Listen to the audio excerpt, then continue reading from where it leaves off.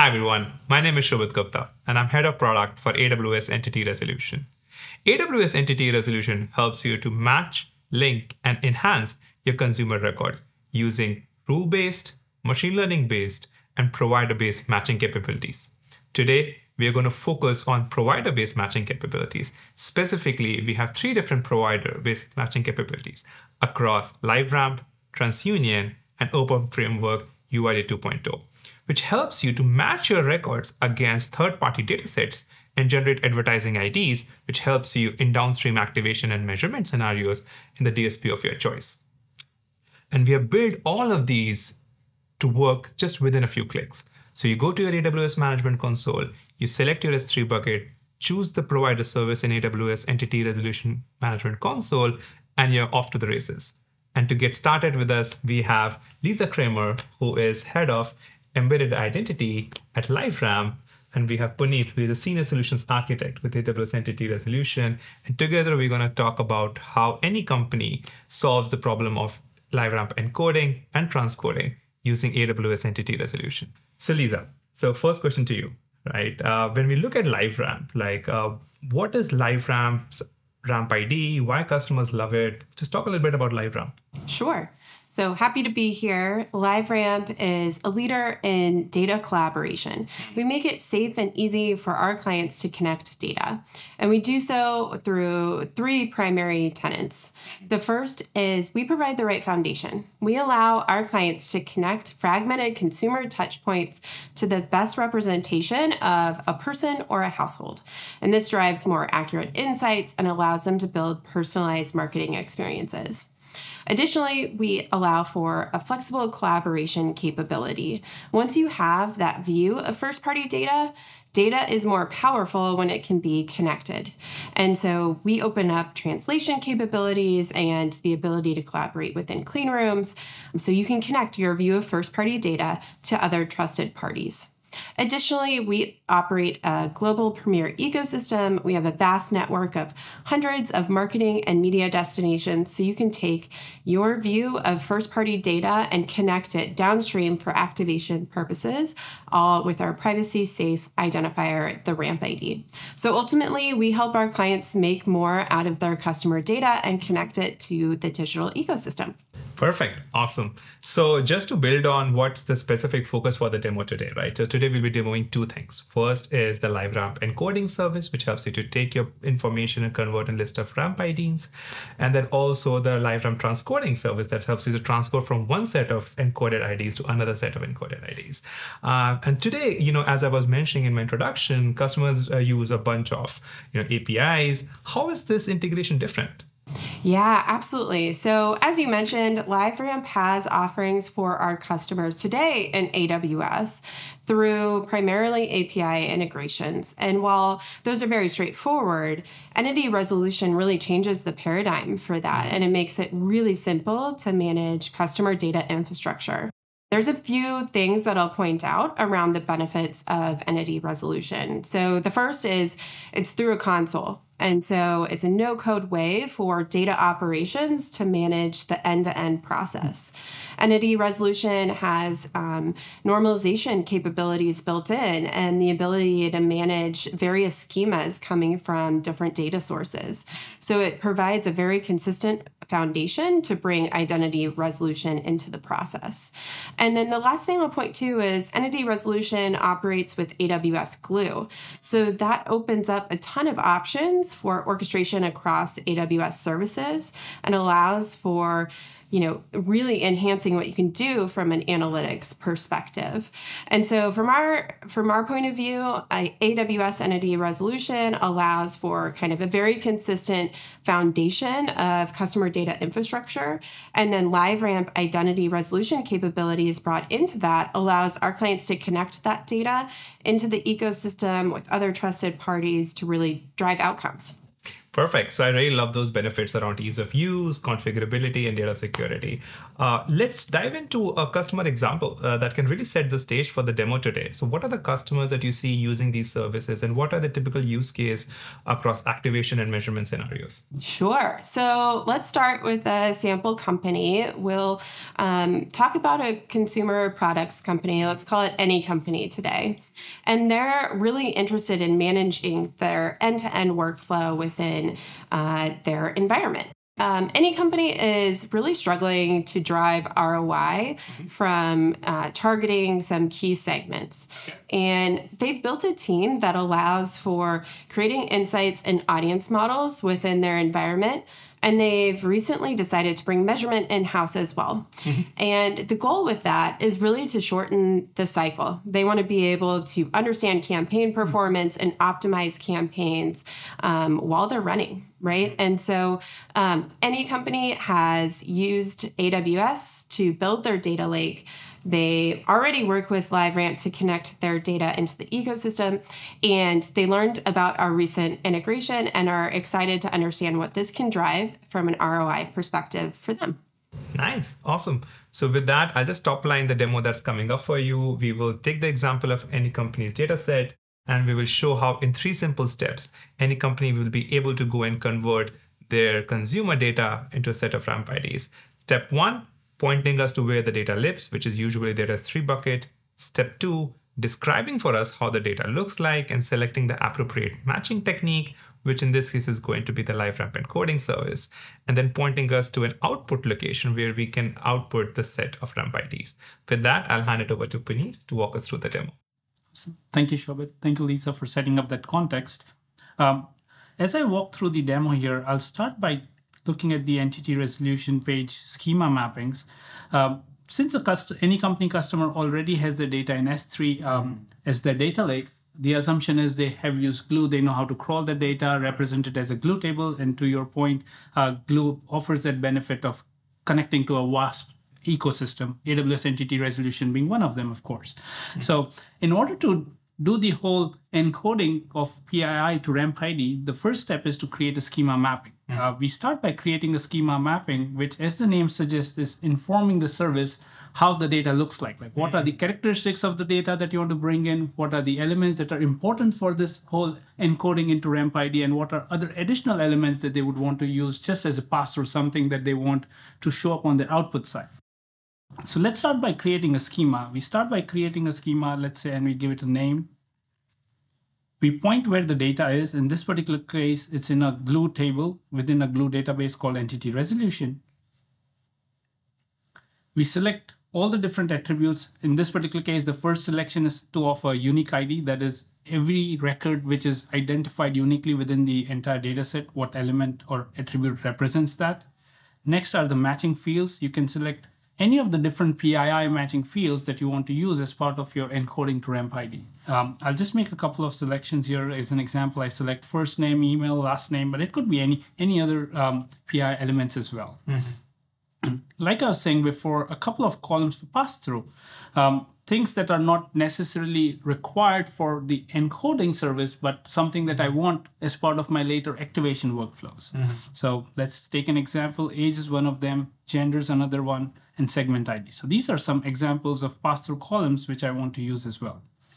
I hit next.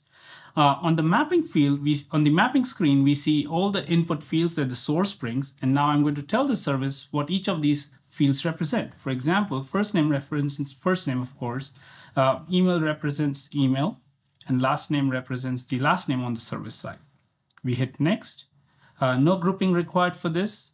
We hit one more next, and we come to the last step, which is review and create. We scan through all our configurations, and if everything looks great, we just click on Create Schema Mapping. With this, we created a mapping which is now ready for the service to understand or interpret how the source data looks like. The next step, of course, is to create that encoding workflow. In order to do that, we start by creating on matching a workflow creation screen. We give a name, let's say LiveRamp encoding. Again, we point to where the data lives. We point the appropriate schema that's going to understand or interpret this data. Lastly, on this particular page, we have the service access, which is pretty much the IAM permissions. Now, you can let the service create the IAM permissions for you, or you can choose to use one of your existing service roles that you may have previously created. Largely, the IAM permissions really have the ability to invoke the LiveRamp APIs through ADX, also have the read-write permissions on your data. Hit next. On the next step where we see the matching techniques, I'll choose provider services. And within providers, I'm going to choose LiveRamp. The system checks if this particular AWS account that I'm using is subscribed to the LiveRamp APIs. Once that's successful, I'm required to enter the LiveRamp credentials. So in this particular case, all my credentials are expected to be part of AWS Secrets Manager, since this is all confidential and sensitive information. So I get my Secrets Manager ID and the key in there. Lastly, an S3 location, which is in any company's S3 account, AWS account, which is going to be used as a temporary store while all this interaction between the entity resolution and LiveRamp occurs. Think of it more like a temporary storage area. Makes sense. So I provide an S3 location. I hit next. Finally, the output location, which is again an S3 bucket where the customer, any company in this case, would want the output to be written to. So it's going to be an S3 location in their account. And as I keep scrolling further down, we see a couple of different output columns. Now, one of them, of course, is going to be the RampID, since this is an encoding match workflow for PII to RampID. But alongside that, if we look at this particular table here, most of the PII elements are either unavailable or hidden. The only elements that are available are the pass-through columns, which was age, gender, and segment ID. I hit next. Last step, again, review and choose whatever configurations you may feel to edit. If everything looks great, we click create and run. With this, the system goes and schedules a job where the entity resolution is now interpreting or loading the data, interpreting it based on the schema mapping that you previously created, and also sending that information to LiveRamp to get the output back. Now, of course, this may take some time. So let's look at the output of a previous run.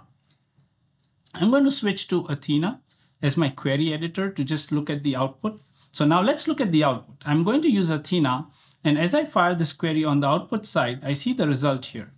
As expected, RampIDs and all the other additional pass-through columns are available, but none of the PII information is on the output. This output now can be taken for any kind of activation use cases. So, Shobhit, Lisa, what do you think? Was this simple? Yeah, I think this was pretty simple. I would say that it just took us like a few minutes to set up the end-to-end workflow. But I think we are still 50% there, right? We have not completed the entire, the customer pain point here, because now customers can take this set of RampIDs. They can go to something like an Amazon Ads, go and activate on this set of RampIDs. They can completely execute the campaign. But what the problem statement was is how to mention the ROI. And ROI is all about measurement of results. And now I would love to ask you, Lisa, like, what do customers do with these RampIDs to go and do measurement, right? And how does the ad exposure log look like to go and customers make that match? Yeah, so for this example, with any company, they're going to receive ad exposure logs from their preferred destination where they activated that data, and they're going to be able to bring those in. And those have RampIDs included for this particular use case. However, when they go to look at the RampIDs, those RampIDs are going to be in the DSP's encoding. And so every LiveRamp customer has a different encoding for privacy and security benefits. And when they want to measure against those ad exposure logs, they can translate those RampIDs to their own encoding for additional insights and analytics. Got it. Okay. So here now, Punit, you're going to show us how you can take any company's, how you can take the DSP's exposure logs, which is in a different LiveRamp encoding, and how any company translates those encodings into their own encoding space, which is their own identity space, to go and measure the overlap of audiences to drive the measurement of the campaign. Now, in order for us to do that, the first thing within the entity resolution is creating the schema, right? Since exposure logs are a different data source for us, we need to inform the service what these logs comprise. So we start by creating an exposure logs schema. We point the S3 location where the logs are. We start by selecting all the different attributes. Now on the input field side, RampID is the specific attribute that we are interested in. Since we are creating a transcoding workflow here, what we need to do is transcode the DSP's RampID that we have received into something, into the RampID of our domain, right? So transcoding requires just the ramp ID from the DSP side, so that's what we've chosen. I can ignore all the other columns, hit next. Map the ramp ID to something which is the LiveRamp ID on the service side that it understands. Hit next. Everything looks great here. Continue with next. All the way down, we create the schema. Now that the schema is created, we move to the ID mapping workflow. The ID mapping workflow is a transcoding workflow which helps us map, or rather transcode, ramp IDs from one domain to the other. In this particular case, we want to transcode the DSP's ramp ID, the exposure log ramp IDs that we received, into our own ramp ID. So I'm just going to say transcoding workflow. Similar to what we did in the previous LiveRamp workflow, we need to provide all the credential information. So I'm just going to place all of that information here. And on the target domain side, since I need to transcode all of them in my domain, I enter my domain. And finally, on the screen, I need to provide the specific S3 bucket where I need to use this as a staging place so that the entity service can talk to LiveRamp using this as an intermediate temporary storage location. I hit next. For the workflow, again, I point where the data resides on S3. So I say it's going to reside in the exposure logs glue table and the appropriate schema that maps this particular information. I can let the service create a new service role for me. I hit next. Again, I provide the output bucket where I want the service to write the output to. Essentially, the output is going to contain two ramp IDs. One's going to be the input ramp ID, which in this particular case is the DSP ramp ID, and then the transcoded ramp ID, which is going to be transcoded to my domain. I hit next. Last step here, review and create. If everything looks great, we simply go ahead and click on create. Now, this creates the workflow for us. Unlike the matching workflows, we need to trigger this particular workflow by clicking on the run workflow. Now, as I submit the workflow here, we see a new job right here, which is started. This may take some time, but let's take a look at the output for another workflow which I had previously run. So I'm going to go to Athena. I'm going to look at the exposure logs output. As we see on the output side, there are two columns really on the output schema. One's the ramp ID.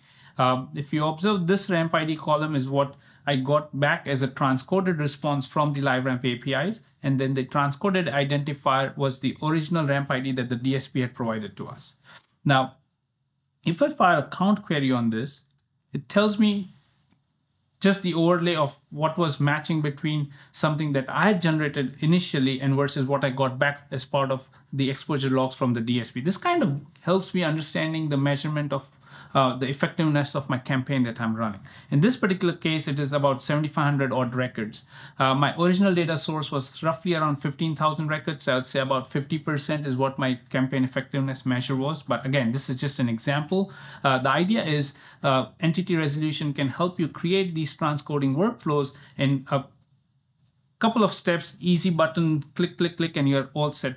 Hey, thank you so much, Punit, for that demo. That really gives us an understanding of how a customer is able to create transcoding workflow. So with that, Lisa, we are nearing the end of the demo, and I would love to understand what are your parting thoughts for our audience here? Yes, absolutely. Well, it was really simple to walk through the end-to-end setup with AWS Entity Resolution, and I think we achieved the goals that any company was looking to drive. They're looking to reduce the time that it takes to understand campaign performance and be able to activate into the ecosystem. And with AWS Entity Resolution, they're able to set up a seamless way to manage customer data infrastructure. They're able to connect it with LiveRamp on RampID into the ecosystem, and then they're able to understand performance through LiveRamp's transcoding capability and being able to unlock interoperability with trusted partners. So really exciting to see what's possible from an end-to-end perspective. Thank you. Now, to summarize for everybody in the audience, I just want to highlight there are three things that we learned in the video today. Number one, how to use AWS Entity Resolution to describe your data through a data schema resource. Second, how to create a data matching resource where you select LiveRamp as your choice of identity resolution provider. And finally, how to use these different IDs in downstream applications, such as using them as activating in the DSPs like Amazon Ads. Thank you so much.